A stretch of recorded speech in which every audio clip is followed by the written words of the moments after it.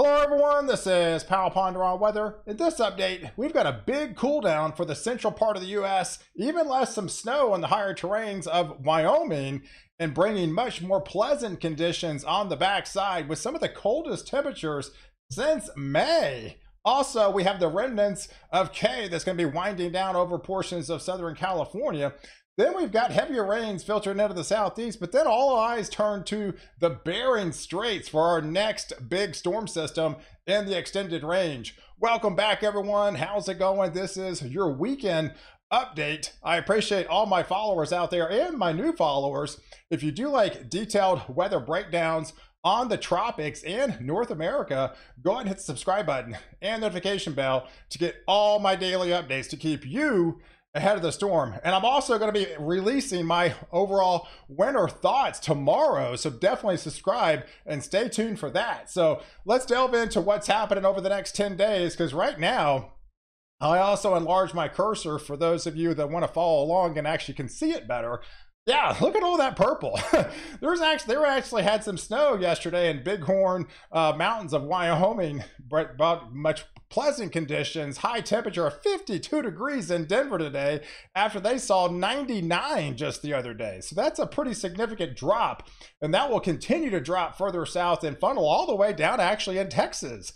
Here's the remnants of K going to be moving offshore of the Pacific, but that left some much needed rain over portions of Southern California, and those cooler conditions will continue to dive southward. So if you take a look at the overall satellite picture, you can actually see where that cold front lies, right? Right there in the midsection of the country. And there's the remnants of K hanging out the coast of Pacific. Still dropping some tropical rains, but those will be ending tomorrow. We've got these two systems up here with Danielle and Earl going to be winding themselves down and going ahead of the open waters. It's still fairly clear out here in the main development region of the Caribbean, but I think that's actually going to change as we get deeper into the month. But right now we've got this another blob headed in from the Gulf of Mexico, extending into portions of the panhandle of Florida, bringing some heavier rains this afternoon as we have this monsoon trough that's still going to be remaining active. And there's actually signs these storms actually could take a somewhat similar track to what K did by the time we get to this current weekend. So yeah, we have a lot happening here. So let's take a look at the overall setup for as far as rain prospects for the next 48 hours. So it's really has to deal with the remnants of K that's going to be moving offshore. Most of this is going to be today, as it's going to be drying out for tomorrow, but still some much needed rain going to be extending further into portions of central California this time. And then monsoon flow continues to remain active and alive and well, where we have that cold front bringing some instability into portions of Iowa, Missouri, back into Illinois, into Indiana, going into Wisconsin and to Michigan. But as it moves further south, say into Oklahoma, you're still going to get a little bit of rain, but I don't think that rain actually makes it to Texas because it'll be pretty dry behind that front. But out ahead of it, it's all about that blob out today into portions of the southeast. That's going to bring some unsettled conditions, Florida Panhandle, bringing into portions of Georgia, headed into South Carolina, as well as into Virginia and North Carolina as well. So behind that, this is pretty nice, folks. This is kind of a taste of fall, right? I mean, we've had, look at that, widespread 40s and 50s, even 30s showing up on the map in the higher terrain coming up on Monday morning.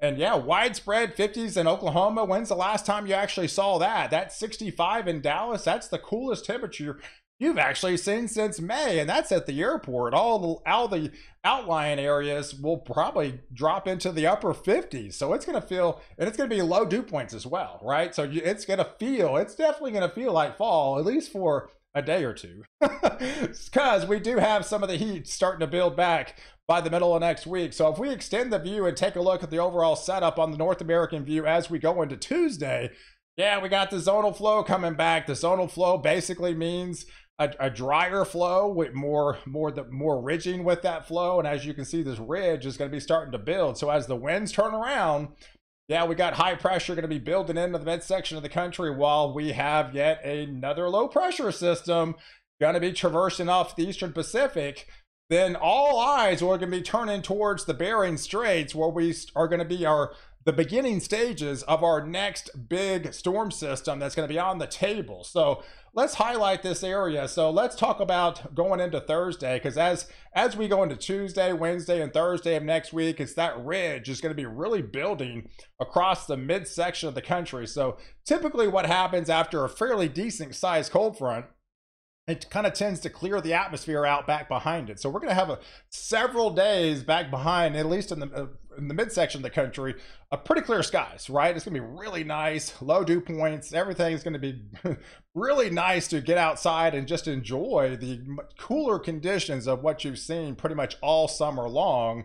But that definitely changes what the ridge of high pressure is going to be building in. So if we head into next weekend, by next Saturday, there's that low pressure center, right? It's almost deja vu again. We have another low pressure, probably going to be another tropical storm, going to be traversing a crop and taking somewhat of a similar path that what Kay did. So, I mean, by the time we get into next Saturday, we could be looking at another tropical storm approaching the Baja California again, around Cabo San Lucas, as all eyes will be turning towards Alaska into the Bering Strait, as we have a significant storm system that's going to be really starting to build. You see it's down to about a 988 millibar low pressure with a pretty significant jet streak coming across the Bering Strait, and that's going to take a beeline down further south, going into a kind of a bowling ball trough. It's going to be bringing much unsettled conditions and obviously much cooler conditions, because when's the last time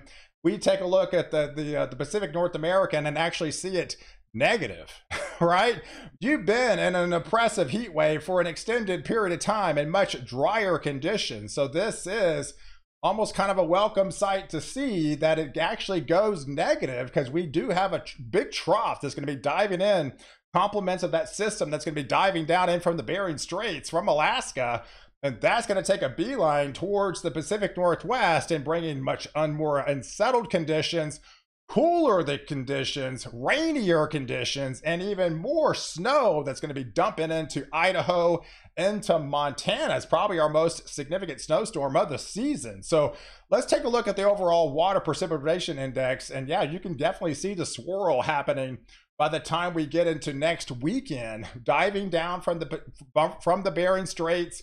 Going to be diving into the Pacific Northwest, bringing more unsettled conditions for them. So it's been a while since you've actually seen some rain in this region, while all eyes will be turning further to the south again, right? We've got this little system down here that's, man, look at that, almost 4 inches rainfall rates with this system. Pretty a compact system.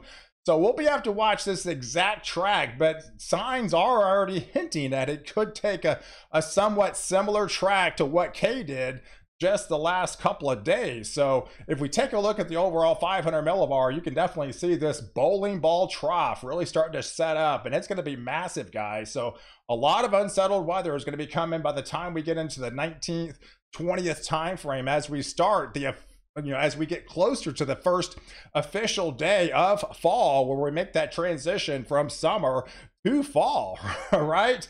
So we'll be watching this big significant trough that's going to be diving down. And so, yeah, by the time we get into the 19th, next Sunday, we've got a 974 millibar low pressure we're going to have to be dealing with a very powerful jet streak kind of come across, sending heavier rains extending in portions of Washington and Oregon by then, and really changing the game as we watch this low pressure center right off the coast here of the Baja California, while the much of the central U.S. is going to be well above average. So if you take a look at some of these temperature gradients by then, yeah, we're talking 15, 20, upwards to 25 degrees below average temperatures coming in with that bowling ball trough in Idaho and to Montana, while the midsection of the country is the complete opposite. So we're going to have some pretty extreme temperature gradients by the time we get into the 19th, 20th of the month.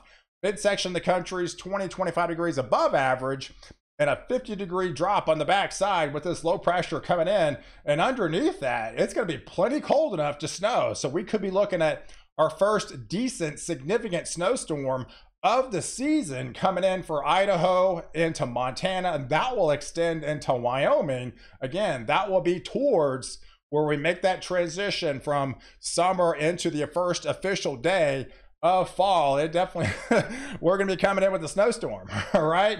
So we got a pretty significant kind of bowling ball trough that's going to be diving in into that parts of the country, bringing much more unsettled conditions, tapping in into that warm sector in the midsection of the country. And typically that spells severe weather once we get into the heart of the U.S. Central Plains here. So we'll definitely have to be on high alert with this system coming in into the extended range. But if we take a look at the tropics, obviously it's been quiet, right? We've been through Earl. We're only at 5 named storms. It's been nice, right? It's been really quiet season so far.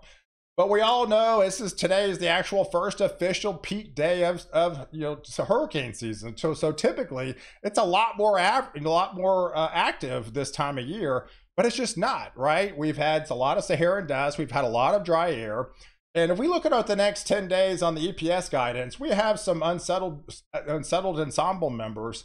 Now, typically when you have these little waves that come across off of Africa, if they remain weak, right? If they remain weak, they tend to keep on a more westward track, right? And so, but once you get out here into portions of Puerto Rico, there's not much dry air to contend with. So there's waves right now that can continue to remain more on the weaker side.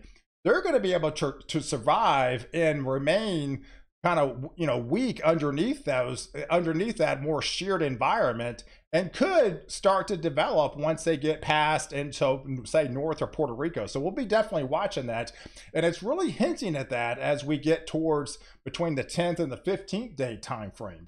So I think things are going to be changing in a big way, where some of this main development type region will start to become more unsettled, and a lot of the drier air will start to kind of creep away, which will allow this ridge of high pressure going to be more of a dominating factor over the Bermuda High, which will allow these systems to traverse further westbound than typically what we've seen of late, with it even being sheared out or they get pulled out to sea. So it becomes more favorable to continue on a more westward track once we get towards the 20th time frame of September, because the latest guidance on the overall precipitation anomalies is kind of hinting at that. It almost flips it, right? So we're seeing below average precipitation in areas that have seen as all the activity right now, and in the areas that have been pretty much nothing, you can't even speak of, are now getting well above average precipitation. So I do feel once we get past the 20th of the month,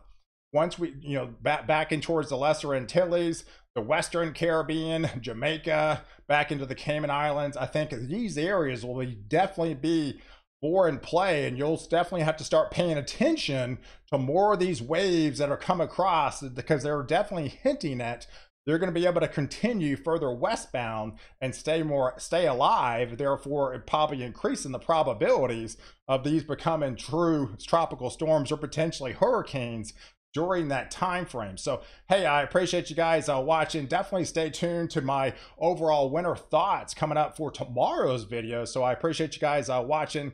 Hit the subscribe button if you haven't already, and catch my next update where I protect you before and after the storm.